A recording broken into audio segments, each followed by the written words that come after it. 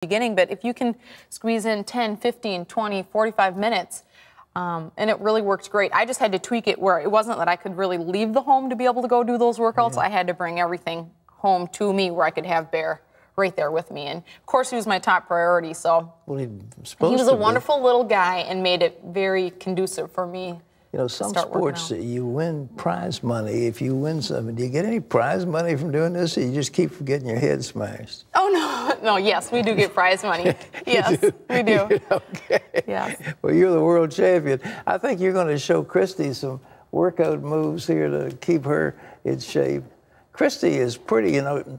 I think we need to work on getting her a husband. So if you got some tips you could give her on the way, I think that'd be very nice. You want me to find a lumberjack for Christy? Is that it? I don't know if she can stand a lumberjack or not, but do what you can. Jenny, it's great to have you with us. Great to have you. Thanks, Pat, for having me. And here's a Steel Timber Sports Series hat for you. Wonderful. All right. That's for you. Thank you. You're welcome. And my wife will know that I will not be rolling logs. Don't even think about it, baby. All right. Well, Pat, I got to tell you, I'm thrown about the husband thing, but at the same time, it's true. Okay, so, you know, I got to tell you, first of all, I know that you had a baby, you had Bear, cutest little pumpkin pie, and so you had 8 weeks just to get your body in training shape, and I can tell, first of all, you're stunning now, but in all the pictures, you can tell you've really been in shape. So what did it take for you to get back to that training figure? You know, what it took was I had 8 weeks after I had my baby, I needed to be competing on logs again in Utah for the first Steel Series event of the year. Gotcha. But I also knew that I was not going to do anything that my doctor didn't recommend. So I had a 6-week post-op checkup. Gotcha. So from having him 6 days after the hospital, I was back on my bike just like this. Now tell me about the significance of this bike. Yeah, our bikes look different. Very much so, and your bike's loud. It is, Jenny. It's loud, but let me tell you what, the wind from this bike, it's kind of nice. It did make my little guy take great naps when he'd bike.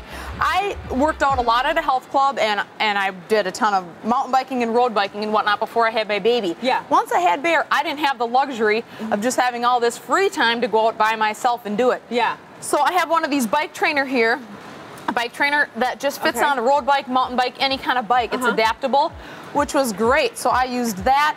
Had Bear would take a nap. He'd be sleeping in his little bassinet right by my bike, and we'd go for it. And then I also had to be really efficient. So I started doing, you know, arms while I was biking. Okay, and that's a great thing because this allows you to multitask. So you can have a bike, and if you don't have a stationary bike, you can get your own bike with that device on the back, and then you can do different weights, and because that helps you. Did this one? Multitask, yeah. And the one thing I noticed is how much I missed being outside. Yeah. Because I always have biked a ton in the past outside. So I brought my bike and my trainer right out on the deck.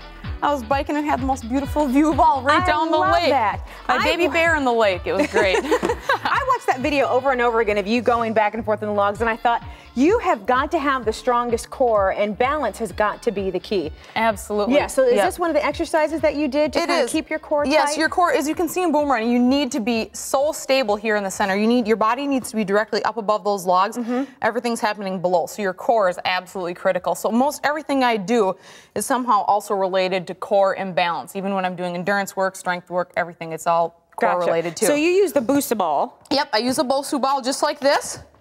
And a lot of times you can just go like this. I'll keep my arms right up here, primarily because this is where they are in boom running. Okay. But some people keep them on their hips. So I'll just do squats like this. All right. And the one great thing about the Booster ball, again, is that you do have to balance. So it really allows you to tighten up your core as well as your back, right? It does, absolutely.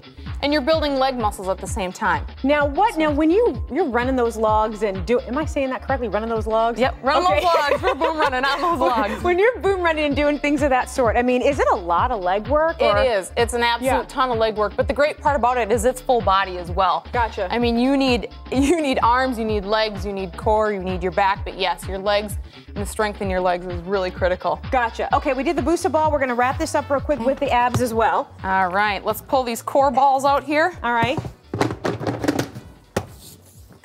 As we're talking about the strength, endurance, and core is really critical, so I'll oftentimes get my Bosu ball out just like this. Now, how often do you work out? Every day. Do you? Well, 6 days a week. For how long? I mean, do you primarily focus on, oops, I'm hitting my mic, on cardio or strength or what? Really, it's a balance of both. I probably spend a good hour and a half a day on logs, log rolling and boom running specifically. You have a log? Like, do you have a log in your backyard? What do you do? I do.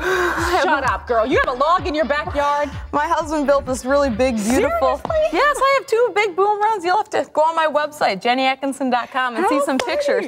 There's moose sometimes in my pond watching me train and practice, but it worked out great. Little bear would come.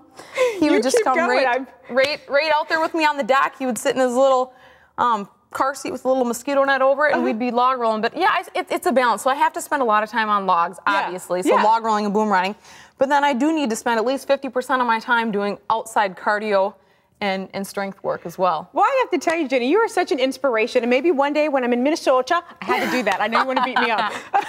I'll come roll on one of your logs in your backyard. All right, you'll love it. You'll be addicted just like I am. 27 years later, you'll still be rolling logs. Okay, that'll be something else to add to my resume. Well, thank you so much, Carl. You're the bomb. We're going to be back with more of the 700 Club right after this, so don't go away.